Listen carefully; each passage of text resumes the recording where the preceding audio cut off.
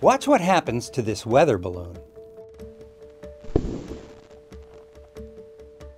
Or look at this photograph of another balloon in mid-burst.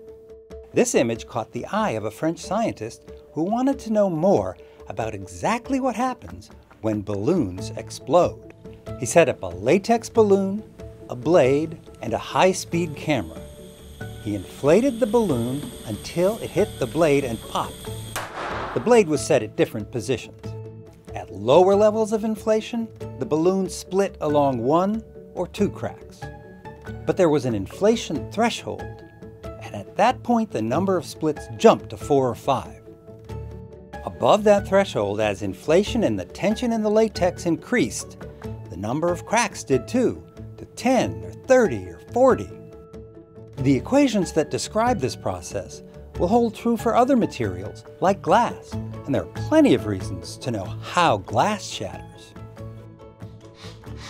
Popping balloons are science and art, and sometimes they're just fun.